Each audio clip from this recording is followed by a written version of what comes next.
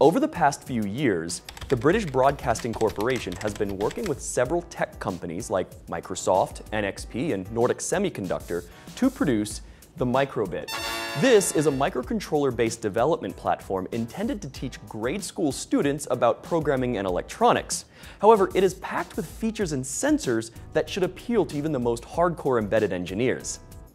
The brains of the microbit is a Nordic NRF 51822, which contains a 32-bit ARM Cortex-M0 running at 16 MHz with 256 kilobytes of flash memory and 16 kilobytes of RAM. It also has a built-in Bluetooth low-energy radio.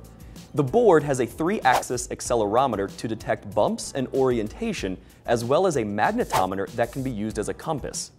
Finally, you'll find a USB port for powering and programming the microbit, along with a JST connector for plugging in a 2 AA or AAA battery pack. Note that connecting a LiPo battery directly may damage the microbit. On the front of the microbit, you'll see a couple of buttons and a 5x5 LED array for displaying words, shapes, and simple graphics. Interestingly, the LED array can also be configured to detect ambient light levels. At the bottom, you'll also see an edge connector with 5 large traces.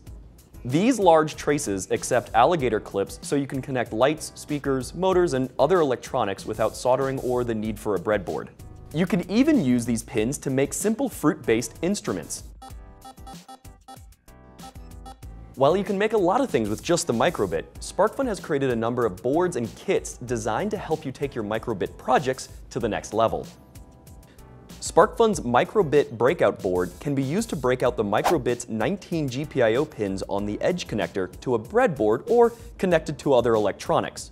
Just note that many of the pins are shared with other functions on the microbit, like the buttons or the LEDs. The weather bit contains sensors for barometric pressure, humidity, and temperature, along with connectors for optional wind speed, wind direction, rain gauge, and soil moisture sensors. With these, you can create a fully functioning weather station around your microbit. The Moto bit is another connector board that makes building a robot much easier with the microbit. It can control up to 2 motors and a couple of servos, and it has ports for analog and digital sensors along with a power jack for connecting more powerful batteries or wall adapters. The Gamer bit is fashioned after an old-school Nintendo controller and, when combined with the microbit, creates a handheld gaming system. The different bits can be combined to create some really fun projects. For example, I've combined the Gamer bit with the microbit to create a remote control for a Moto bit-based robot. One of the best features of the microbit is the ability to code in a variety of languages. This includes C++, MicroPython, JavaScript, and Microsoft's MakeCode block editor. If you're interested in getting started with the microbit and how to program with a block editor, check out my microbit video series. Happy hacking! Features of the microbit is the ability to check out my block-based something microbit thing. All right, here we go. I don't remember anything. No, I'm just kidding.